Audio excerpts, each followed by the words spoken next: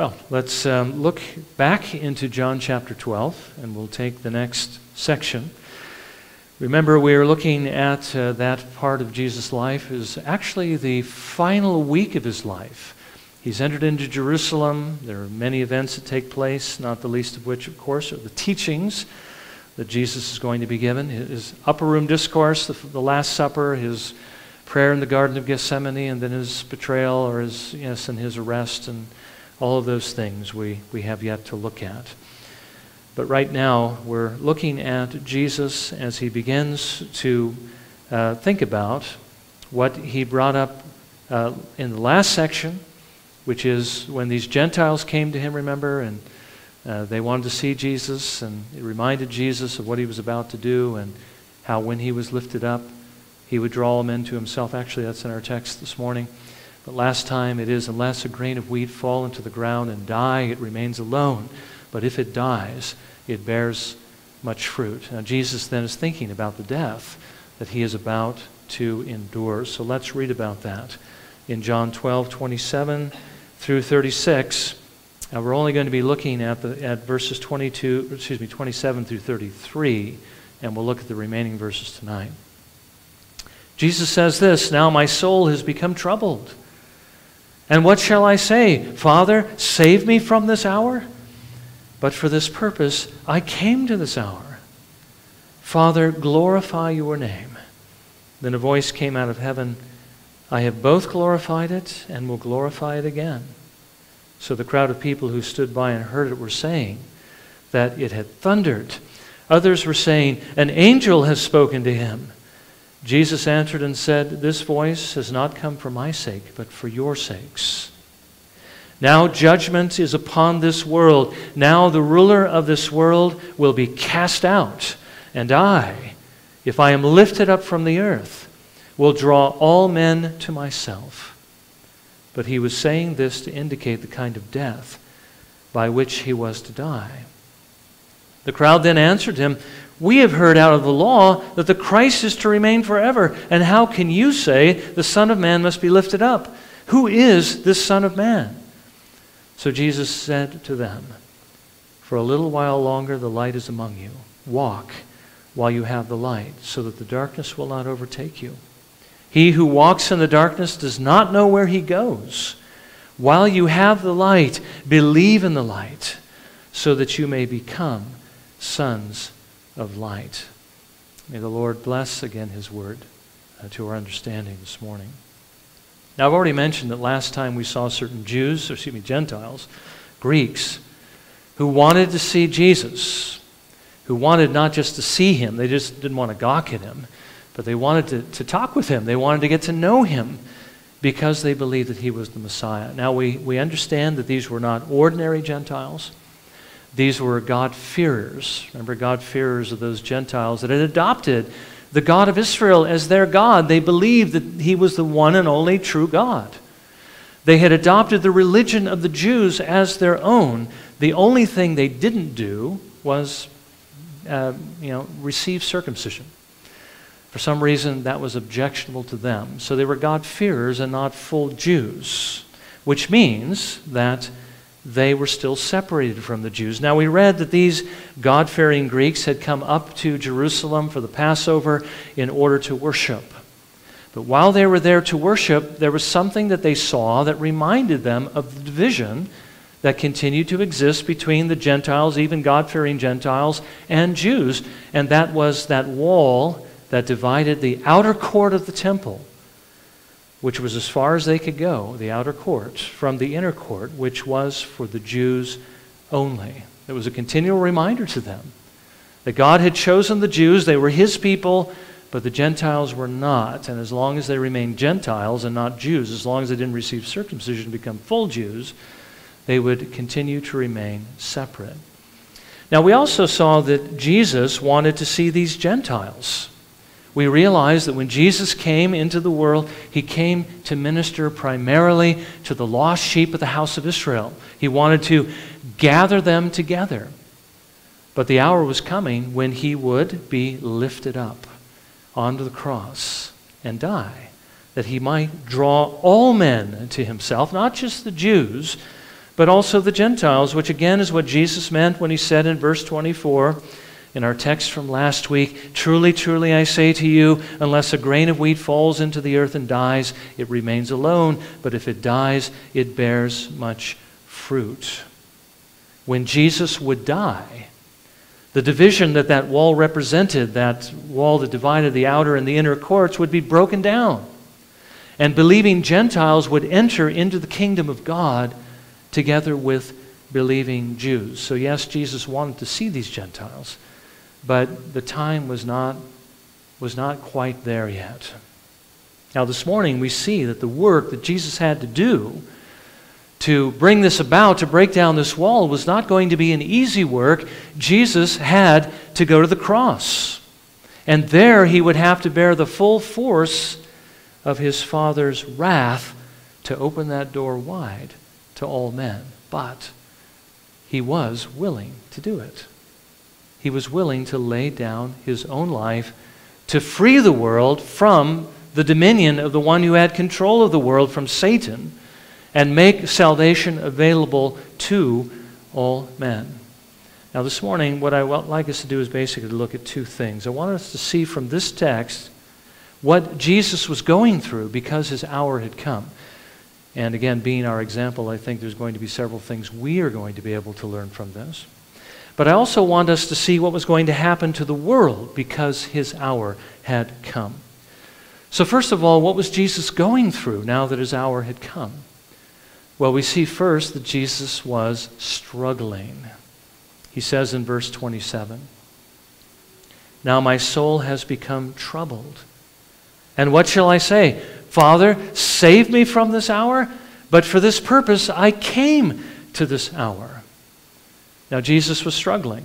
He was struggling because he was human, because he was looking ahead at the things he was going to have to do in order to break down that wall, in order to bring salvation, even to his own people, even to the Jews, but also to the Gentiles. He was looking forward to his betrayal, to his arrest, basically to his being put on trial, his being rejected and condemned, his being beaten and mocked and put to shame, and then being lifted up on the cross, becoming a curse for his people, and at the wrath that he would have to bear for the sins of his people, the wrath that he would have to bear for our sins if we are trusting in him this morning. That very thing that would shortly make him sweat, literally sweat blood in the Garden of Gethsemane as he was looking forward into the fiery furnace, as Jonathan Edwards put it, the fiery furnace of God's wrath. Why would he call it a fiery furnace? Well, because he was looking forward to hell. That's what God's wrath is hell. It's not the absence of God, it is the presence of God and all of his fury as he pours out his wrath against sin and against sinners, basically, because they are guilty. Well, Jesus was going to enter into that fiery furnace on the cross. He was going to suffer that wrath of God on the cross. And of course, being human, he wouldn't enjoy that any more than we would enjoy it if we were looking forward to the same thing. Nobody looks forward to pain, even unimaginable pain, that would make you sweat blood. So then what should he do? Pray that the Father would save him from this suffering, save him from this death? You realize that later in the garden, Jesus is going to be struggling with exactly the same thing. He's going to say in Matthew 26, verse 39, "My Father, if it is possible, let this cup pass from me." Now, Jesus prayed that because he didn't want to have to drink it if he didn't have to drink it. But of course, there was no other way. It wasn't possible for this cup to pass, and he knew that. Certainly, he knew it as God, but he also knew it as a man. You know, this again shows us the fact that Jesus had two natures. He was fully man. I think sometimes we think of our Lord Jesus Christ as a man walking the earth as God in human form. That's not what he was. That's not what he is now in heaven. He is God who has taken to himself another nature, which is fully human. He was a divine person in a human nature who had all of our limitations. He suffered everything that we have to suffer. He was tempted in every way that we were tempted. He felt all the things that we felt, which means, of course, he was struggling with the same things we would struggle with because we don't like pain. Well, he didn't like pain either, you see. But he knew, even as a man, he knew that this is what he came in the world to do. He knew this because his Father had taught him. He knew this because it was revealed to him. He knew he came into the world to lay down his life. This is what it meant to be the Messiah, to lay down his life for the world. And so as Jesus is thinking through these things and weighing both options, first, not to suffer, the Father didn't force Jesus to the cross. I mean, we need to understand that. There wasn't anything forcing him. He freely chose to do this. He had a choice, you see. He had a choice not to suffer. Whether, he had a choice really not to go through with this. But if he didn't take this punishment, if he didn't die, we would have perished. His people would have perished, all of them. His Father would not have been honored, and even the love that the Father had to send his Son into the world in the first place could not be consummated with his people. We would be forever out of his reach. And of course, Jesus, thinking about that, realized that not going to the cross, that was not an option. He had to go. Secondly, of course, to go through with it, to suffer and die, that he might free us from our sins, save us from hell, and bring us to heaven. As he thought about these things, he came to the only possible conclusion: he must obey. And so, he prays in verse 28, "Father, glorify your name." This is basically the same thing he will say later in the Garden of Gethsemane in Matthew 26, verse 39, when he says, "Yet not as I will, but as you will." Essentially, Jesus here is praying, give me the strength, Father, to carry out your will, so that your love and your grace might be glorified in the saving of your people. Father, glorify your name. And then we see the Father's response to him. We read in verse 28, "Then a voice came out of heaven, I have both glorified it and will glorify it again." In other words, the Father is saying to the Son, I have glorified my name through your life up to this point, in every possible way, and I will glorify it again. I will give you the grace you need to do what I sent you to do. This reminds us again that the Father would never leave Jesus to do this work on his own. He would be with him to the very end, even on the cross.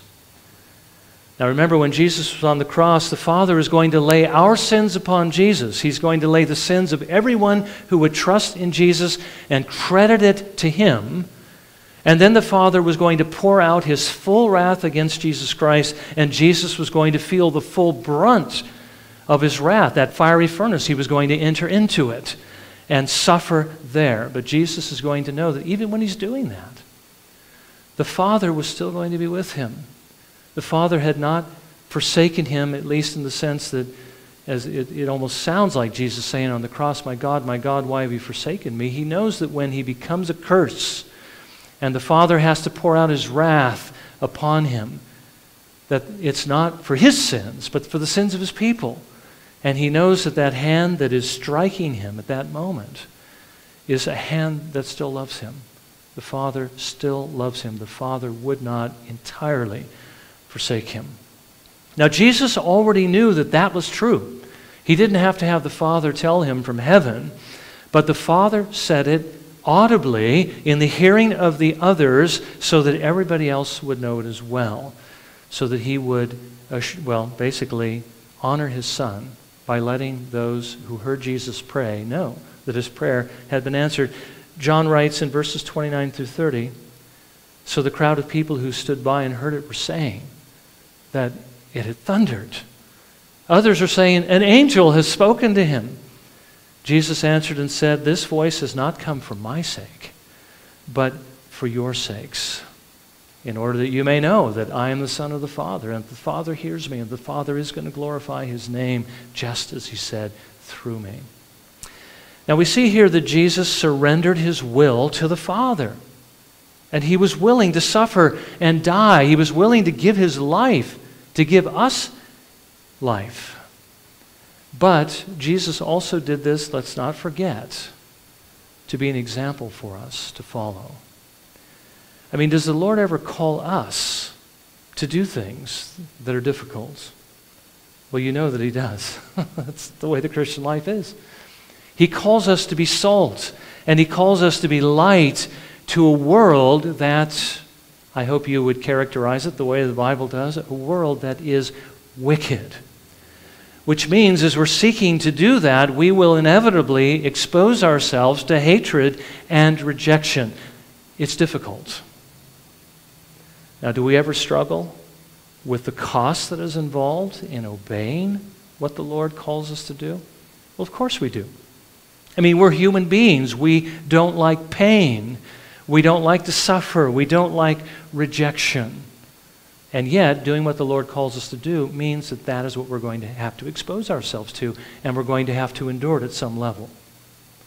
So what can we learn here from Jesus' example in order to help us do that? Because there's no way to get away from it. If we're going to follow the Lord, that's the path that we have to take. What can we learn? Well, his example, I think, first teaches us and reminds us that we too have a purpose, just as Jesus did. He came into the world for that very thing that He was praying for. He had to go to the cross. He knew it in order to save His people. We also have a purpose. There's also a reason why we're here. There's a reason why the Lord saved us from our sins, and that is that we might be His witnesses, to be the means of saving others. And that means several things. That we might be living examples of Jesus Christ. As Paul says, living epistles that are known and read by all men. We should be like Jesus as much as we possibly can. Of course, He gives us grace to become that way. We don't just work it up ourselves, but we do have to put effort into it. That we live like Him and that we share His message with other people. If we don't live like Him and we share that message, we're just going to look like hypocrites. We have to have both. If we live like Him and we don't share the message, no one's going to be saved. They need both. We need to live like Christ and we need to communicate the gospel. So that by doing these two things, that by living like Jesus and sharing His truth, we might be salt in this world, that we might be a preservative to our society to keep it from going the direction it's going, straight forward into God's judgment. I mean, we do have to come to grips with the fact that what we see going on in our nation is God's judgment against us for our sins. That's why the door keeps opening wider and wider to more and more evil. It's God's judgment. We're the preservative that God has actually put in society to keep it from going that way. And of course we do that again by living like Christ, sharing the gospel, and I should add, by praying. We do need to pray. But He also has made us to be lights by sharing the gospel with others, to point people to the only one who can save them from their sins. We are salt and we are light. That is why we are here. And everything else we do in the world, everything else that we possess in the world, everything has been given to us in order to help us do this work more effectively. I know that we sometimes think of Christianity as just something I do on the side, something I do on Sundays. Maybe evangelism is something that super Christians do, or maybe we only do it once in a while. But this is actually what we are supposed to be doing all the time. This is our main work, and the other is just to help support us while we're doing that work. So this is our task. Now, if that's why we are here, if that is in fact our purpose, then there really isn't any other choice, right choice, I should say, than to do what the Lord has called us to do, even if we have to suffer for it. And remember, we will suffer. All who live godly in Christ Jesus will be persecuted. If we're not being persecuted, it's only because we're not living godly like Jesus Christ. Now, His example reminds us, secondly, not only that we have a purpose, and that's why we're here, but that God will be with us. He hasn't just cast us into this wicked world and say, fend for yourselves. He is with us to the end. Even as the Father was with Jesus, Jesus said He would be with us. Matthew 28:20, as He sent the disciples out, gave them the Great Commission. He ends with, and lo, I am with you always, even to the end of the age. He will not leave you. He will not forsake you. So he hasn't left us to do these things on our own. He will be with us to help us, to give us strength, to give us power, to give us boldness, even to help us to know what to say when we have the opportunity to talk with somebody about the gospel. Jesus promised that he would help us. Now, his example reminds us, thirdly, that even if we must suffer for doing what he calls us to do, for doing the right things, even if others hate us, even if others reject us, there is somebody who loves us, and he always will love us. Sometimes I think about Athanasius. He's kind of the example of the one who stood his ground for the truth. He stood his ground. He wasn't going to budge. I believe that God is triune, that Jesus is of the same substance as the Father. He's equal with the Father in power and glory, eternality, and in every way. And there was a time when he was the only one. It seemed like he was the only one who was standing his ground and saying that. And as opinion shifted one way and the other, he was actually cast out of his bishopric. He lost his job 5 times and was exiled out of the country, brought back, exiled, and so forth. And on his tombstone, as you recall, it was written, Athanasius against the world.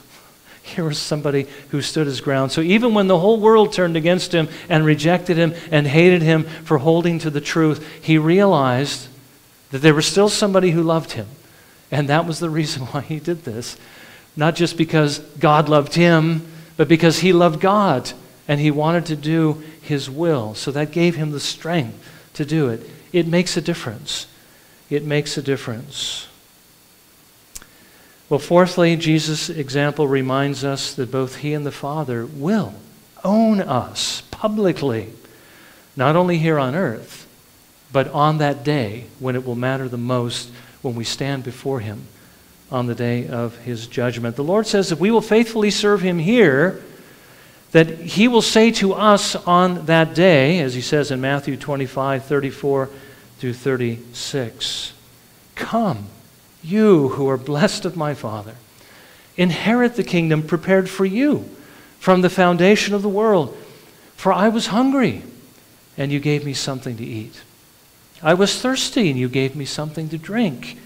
I was a stranger, and you invited me in. Naked, and you clothed me. I was sick, and you visited me. I was in prison, and you came to me." Now, this isn't meant to be a comprehensive list, but realize that Jesus is commending the sheep for ministering to the sheep. But what about those sheep who aren't yet sheep that need to be ministered to? The gospel, what would Jesus say about that? Something like this, perhaps. "I was lost and in darkness, but you brought God's truth to me." I believe Jesus will say that as well. And if we are faithful to the Great Commission, that's exactly what he will say as we bring the gospel to others and he brings his children, his sheep, into the fold. So if we will do his work here, he will own us there. Being hated by the world is really a very small price to pay for what it is that God offers to give us for doing so. So this is what we can learn from the struggle that Jesus was having as he was looking forward to what it is the Father had called him to do. That was the first point. Now the second point is this. What was going to happen to the world because his hour had come? Well, we just saw what this hour meant for Jesus, but what did it mean for the world? Well, it meant that the world was going to be set free from Satan's tyranny. Verse 31. "Now judgment is upon this world. Now the ruler of this world will be cast out." Now what did Jesus mean by that? Well, Adam was originally given that privilege of being God's vicegerent. And I know when I first heard that word, I didn't understand it. Maybe some of you do, some of you don't. Vicegerent basically means his deputy. Somebody who rules under him. He wasn't the absolute sovereign of the world, but he was the one who was under God, who was basically ruling by his authority, by God's authority. The one who would rule under God over all creation. But when he sinned, that situation changed, when he fell away from God, he handed that position, as it were, that authority over the creation to Satan. It was basically lost to him. We read in Luke's gospel that when Jesus was being tempted by the devil in Luke chapter 4, verses 5 and 6, well, we read this. He says, "And he," that is the devil, "led him," that is Jesus, "up and showed him all the kingdoms of the world in a moment of time. And the devil said to him, I will give you all this domain and its glory, for it has been handed over to me, and I give it to whomever I wish." Now, I do want you to notice from this text that Satan said, "It has been handed over to me." It was handed over to him by Adam. "And I give it to whomever I wish." He had the ability to bestow it on whom he wills, which is why we have so many wicked tyrants in the world, at least especially during the time before Jesus came. Now, if Satan had been wrong, if this had been a lie, don't you think Jesus would have corrected him? But you'll notice he didn't. He didn't challenge him because he knew this was true. The fall brought the world under Satan's control, because it brought about the corruption of every single human heart. Everyone who has a corrupt heart, Satan has control over. And that is why Paul calls him in 2 Corinthians 4:4 the god of this world. Now we know that the Lord is the one who is ultimately in control of the world, but he allowed Satan to exercise a great deal of influence. That is why the world was in darkness for all those years before Jesus came. That's why the world was characterized, even Israel, as darkness when Jesus comes, because of the influence that Satan was exerting upon the world. I mean, all these world-dominating empires were all given to them because Satan was in the background. You remember that there's a passage in Ezekiel where the king of Tyre is being addressed, but yet not the king of Tyre. It's the one who's behind him, the one who put him in that position, the one who gave him that power, because he had this influence. But Jesus, you see, was about to change all of this. Let me just mention, the reason why the world was in darkness up to that time was because Satan was keeping it in darkness. But Jesus is going to change that by going to the cross, by suffering God's wrath, by offering himself as a sacrifice for sin. He was going to crush the head of this usurper and take the world back. Now, this crushing blow is going to be delivered once and for all on the cross, but you know as well as I do, the world would be taken back gradually and not all at once. We read in our passage earlier this morning, the one we read for our reading of God's Word from Matthew chapter 12, verses 28 and 29. Jesus says, "But if I cast out demons by the Spirit of God, then the kingdom of God has come upon you. Or how can anyone enter the strong man's house and carry off his property unless he first binds the strong man, and then he will plunder his house?"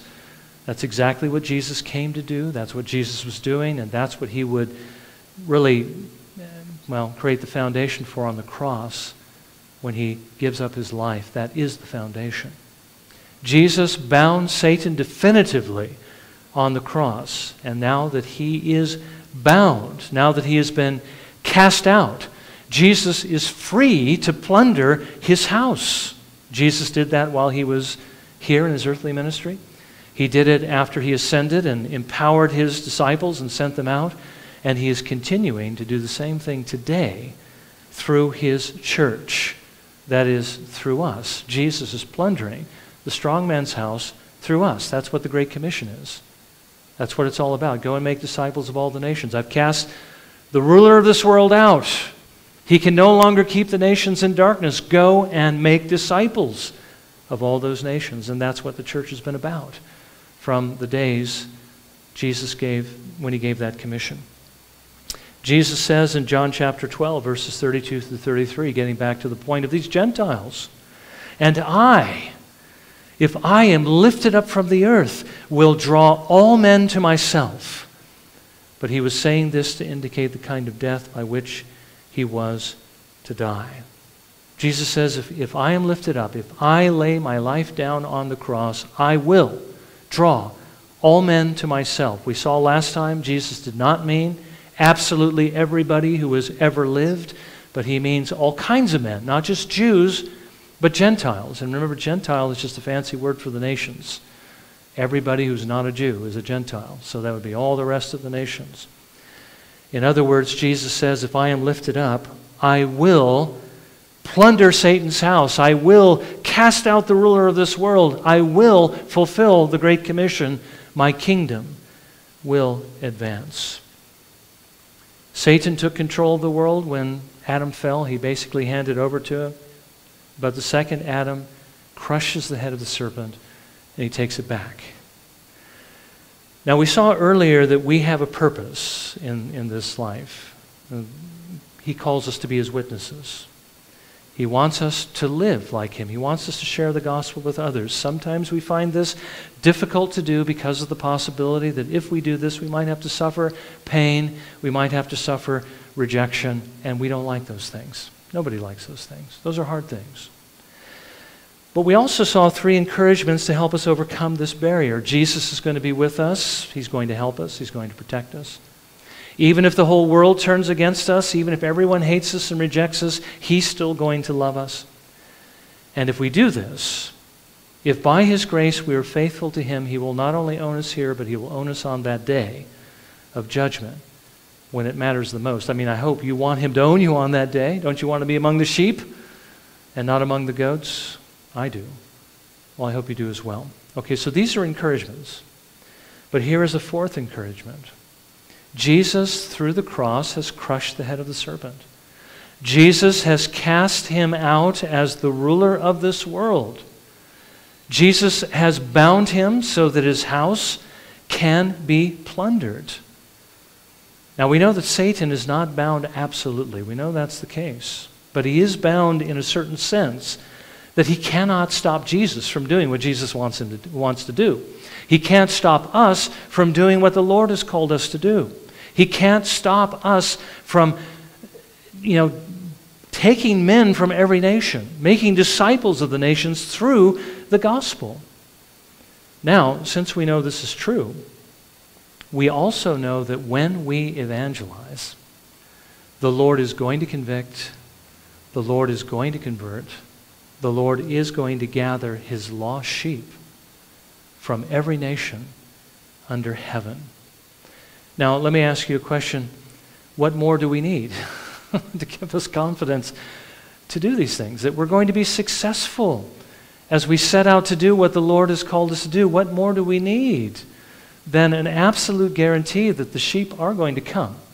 Jesus is going to call his people. They are all going to be saved, and they're going to be saved through our efforts, along with all the other things that Jesus has called us to do. We have every reason to believe we're going to be successful.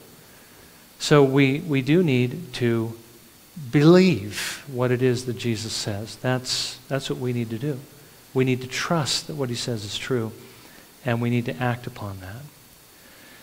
Now, let me just say in closing to any here this morning who have not received Jesus as Lord and Savior, you see, there's good news here. Jesus' victory over the enemy of your soul, over all of our souls, also means that he can plunder you from Satan's house. And actually, he will. He will do that if you will only trust him. If you will only turn from your sins and believe on him. Don't stay in Satan's house. I mean, what's going to happen to Satan's kingdom? The house is going to be torn down. The house is going to be burned. It's going to be burned with everlasting fire. And everybody who stays in that house is going to burn along with it. That's what the Bible says. And actually, if you stay in that house, that's what's going to happen to you. But Jesus is willing to save you. He's willing to rescue you out of that house if you will only trust him. If you will only believe on him. He will save you. Jesus, again, calls you this morning. He says, come out of the world. Come out of Satan's house. Come out of his kingdom. Come to me. I will save you. And you will be safe. listen to Jesus as he speaks to you through the gospel and respond to him. He is willing to save you. He can save you. You simply need to look to him in faith. Well, let's bow in a few moments of prayer, and let's ask the Lord to help all of us to receive his word as we need to hear it.